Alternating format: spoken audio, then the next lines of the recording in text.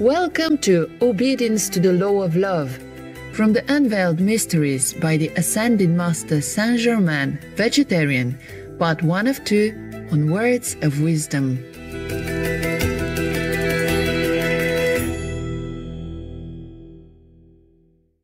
Guy Warren Ballard was a United States mining engineer and co-founder, together with his wife Edna Ann Wheeler Ballard, of the I Am spiritual movement, inspired by his life-changing meeting with the Ascended Master Saint Germain.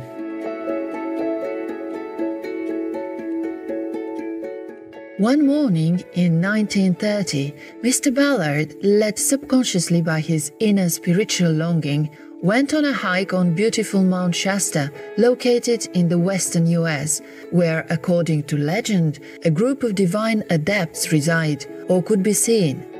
His sincerity and deep longing for the truth led to a profound experience that day. He was blessed by the appearance of the beloved Master Saint Germain. Following this enlightening encounter, Mr. Ballard devoted his life to spreading the Master's wisdom according to his capacity.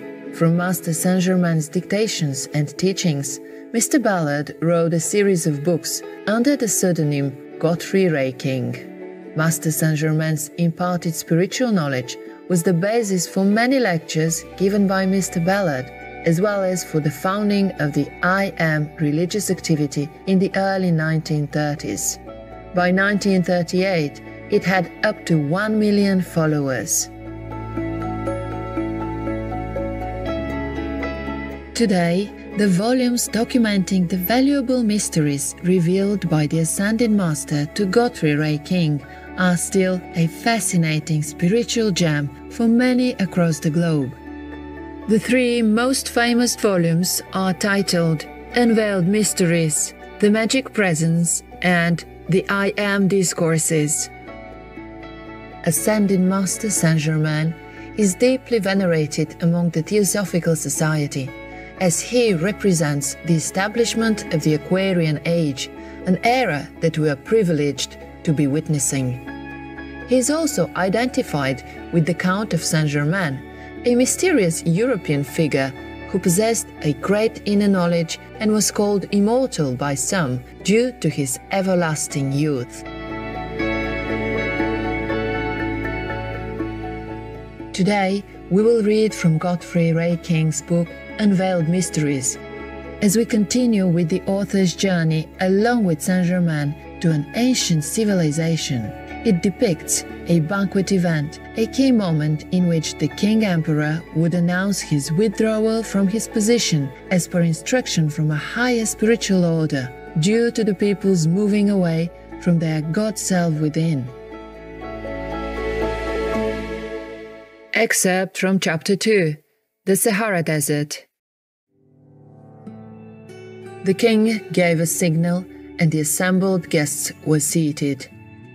In a voice majestic and powerful, he poured out an invocation from the depths of his heart to that infinite Supreme One.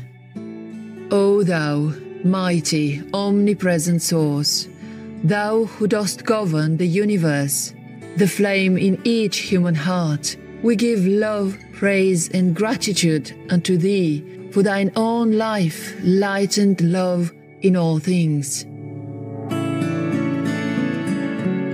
We adore thee and look only unto thee, the presence in all things, visible and invisible, evolved and unevolved, thou ceaselessly flowing stream of life, who dost forever pour thyself into all creation, the one self in all. My heart calls unto thee as never before, to rouse these, my people, to their danger, for of late indifference to thee is creeping over them like a poisonous breath, producing a soul sleep and drawing a veil before them that shuts out thy shining presence. If they must have the experience that consumes and burns away the dross and clouds of the outer self, Then do thou sustain, and at last bring them forth in thy eternal perfection. I call unto thee, thou creator of the universe, thou supreme, omnipotent God. The king took his seat, and all waited in silent expectation. In a few moments, the service for each individual appeared before him. Course after course was served as if by unseen hands, the food coming in marvelous crystal and jeweled containers, then disappearing as soon as the course was finished, followed immediately by the succeeding one. Finally, the most elaborate banquet the empire had ever known came to an end. All was silence again, as if in breathless expectancy, anticipating some most unusual occurrence. The king arose and stood a few moments, calmly waiting. Soon, a crystal goblet appeared at the right hand of each guest. These were filled with a condensation of pure electronic essence, and for all who drank it, no matter how far down the ages his life stream extended or how varied his experiences, he never could completely forget the God Self within. This soul protection was granted to those at the banquet as a reward for their faith and loyalty to the God in themselves, the king and the empire. The councillors and those present had served sincerely and continuously for the good of the empire, and for that service, soul protection through the centuries was given to them. Each lifted his goblet and drank to the God in himself, to his own flame of the Most High Living One. The proceedings of the banquet were broadcast to everyone in the empire through a radio similar to that which we use today. It was no larger than a dinner plate, yet powerful enough to receive what was happening at any point on the Earth's surface. After the salutation to the Divine Self in each, all became very still, the atmosphere itself seeming perfectly motionless. In a few moments, a wondrous presence slowly became visible in front of the king. That presence was a cosmic master from out the great silence. A murmur of awe and surprise passed over the assembled guests at his appearance, as they recognized in amazement one of whom they had heard for many centuries, yet whose visible presence none had ever seen. Raising his right hand, he addressed those present and all dwelling within the empire. O children of earth, I bring you a warning of serious import at a time of great crisis. Arouse yourselves from the snare of the senses that is engulfing you. Awake from your lethargy before it's too late. This, my brother of light, must withdraw and leave you to the experience that you have chosen and which is slowly enticing you into its many pitfalls. You have opened yourselves to the uncontrolled ignorance and emotions of the outer self. You give little attention and still less adoration to your source, the supreme, the mighty, the radiant, the majestic, the infinite cause of all that is, the creator and sustainer of all worlds. You give no gratitude to the great, glorious presence, the Lord of love, for the very life by which you exist. Oh, why are you not even grateful for the blessings nature pours out so lavishly, for the abundance that comes to you through this fair land, and from your own wise and unselfish ruler?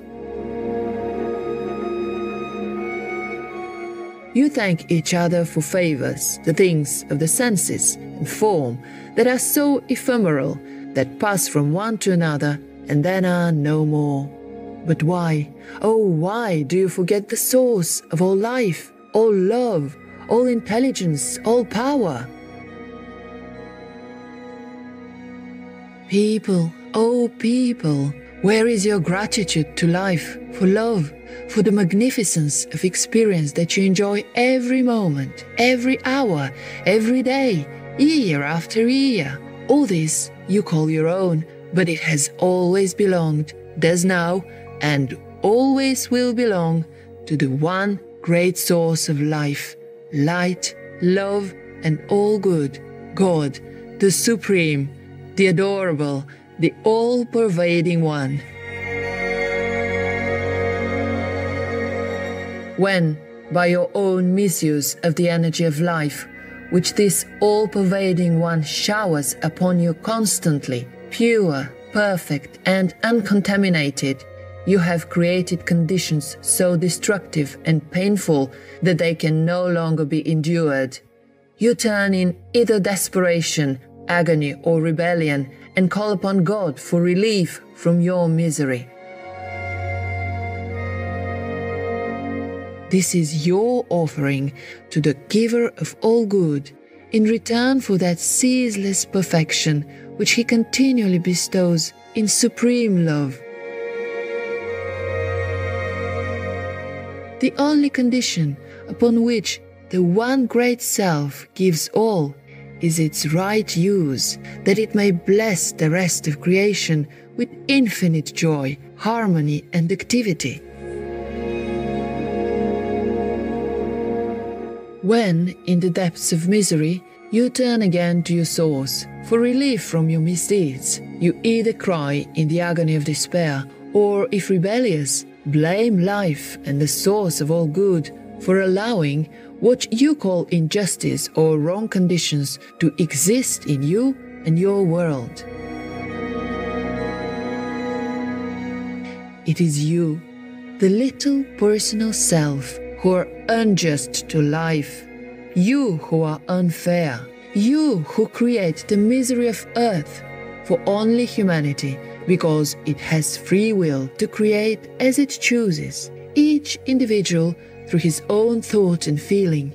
Only humanity who dares to bring into existence the discord, misery, and deformity that express upon earth. This is a blight upon creation and the perfection that forever swings in the great cosmic melody of eternal song. Only mankind is guilty of making a discord in the music of the spheres, for all else lives and acts in accordance with the law of love, of life, of harmony, and of light. All else blends into the harmonious whole, the body of the infinite, all-loving One. All other realms of life and light move and create according to the fundamental principle upon which all perfection rests. That principle is love. If it were not for the great selfless ones, like your ruler, the great host of ascended masters, whose very keynote of existence is love, humanity would long ago have destroyed itself and the very planet upon which it exists.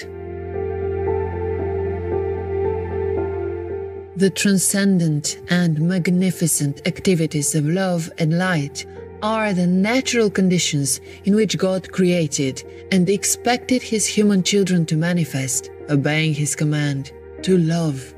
There is no such thing as a supernatural condition anywhere in the universe. All that is transcendent, beautiful, and perfect is natural and according to the law of love. Anything other than that is subnatural. The daily experience of the host of ascended masters is the perfection God's children were meant to live in always. Earth's children did express this perfection once in a former cycle, which was one golden age. That former civilization, that ancient perfection, is older than you dream, older than you believe the planet to be. All mankind at that period lived in a similar transcendent state as the ascended masters, and the condition of misery that has followed since that time down through the ages came about because they chose to look away from their source, love, as the plan by which to live life.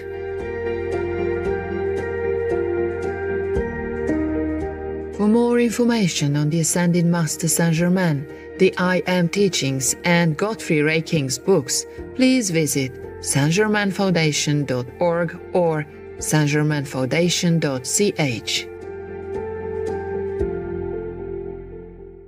Harmonious viewers, we appreciate your kind presence for today's Words of Wisdom.